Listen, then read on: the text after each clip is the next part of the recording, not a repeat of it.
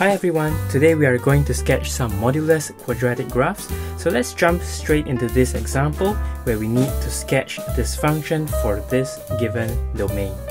Firstly, we will need to find the turning point of the quadratic curve by completing the square. Now, before you do that, make sure you have a coefficient of a positive 1 for the term in x squared, and then you are ready to begin. Now, next, look at the term in x. Divide that coefficient by 2, and remember to bring along any negative sign if there's any. For this case, it is a positive half. Put a plus sign here and square the half. And to make the statement equivalent, balance it off by introducing minus half squared and place the minus 6 behind.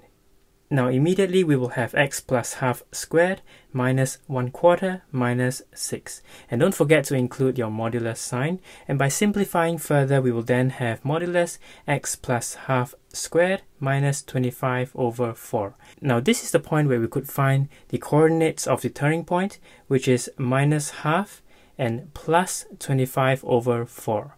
Now the original coordinates are actually minus half minus 25 over 4, but because of the modulus sign, the y value of that turning point has become positive. Now after you have found the turning point, the next step is to find the y-intercept. Now all these steps are actually to ensure that you have the right data so that you can plot it on the sketch of the graph.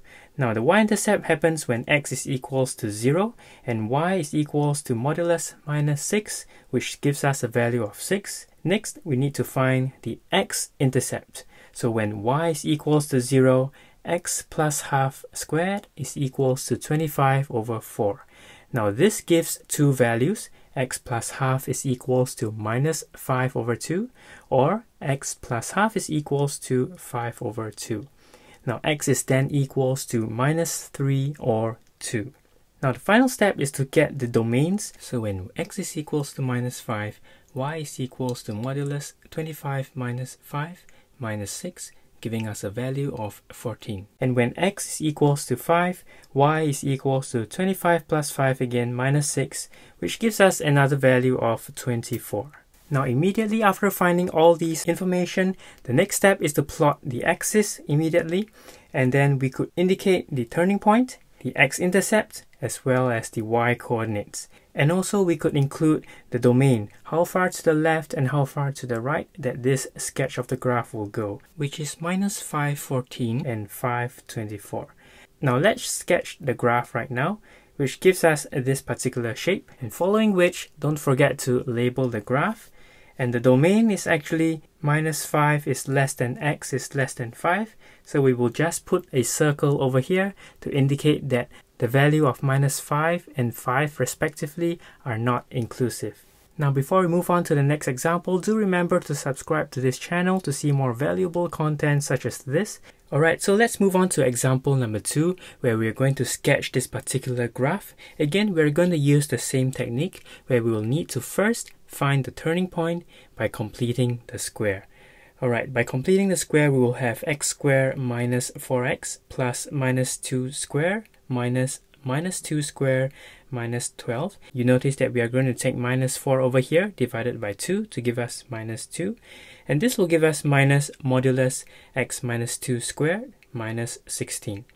Now the turning point will then be 2 and minus 16. Now this is because the modulus of minus 16 is simply 16, and don't forget to include that minus sign which is outside, which gives us a value of minus 16.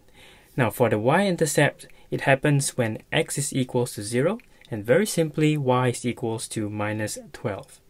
Now for the x-intercepts, we will let y equals to be 0. So x squared minus 4x minus 12 is equals to 0. By factorizing this expression, we will have x equals to 6 or x equals to minus 2. Now to get the domains, minus 3 less than equals to x less than equals to 7. When x is equals to minus 3, y is equals to minus 9 plus 12 minus 12 modulus, which gives us a value of minus 9. And when x is equals to 7, y is equals to minus 49 minus 28 minus 12, and this gives us a value of minus 9 as well. Now, with all these data over here, quickly sketch out the axis of the graph and mark out first the turning point of the graph, which is 2 and minus 16 at the bottom, and the y-intercept, which is minus 12. Include also the x-intercepts, which is minus 2 and 6. Very quickly, we can sketch out a U shape over here, and subsequently we can also include minus 3 minus 9 and 7 minus 9. Now this is an inclusive sign over here, so what we can do is to include 2 circle dots at the extreme ends of the graph. And don't forget to label this particular graph.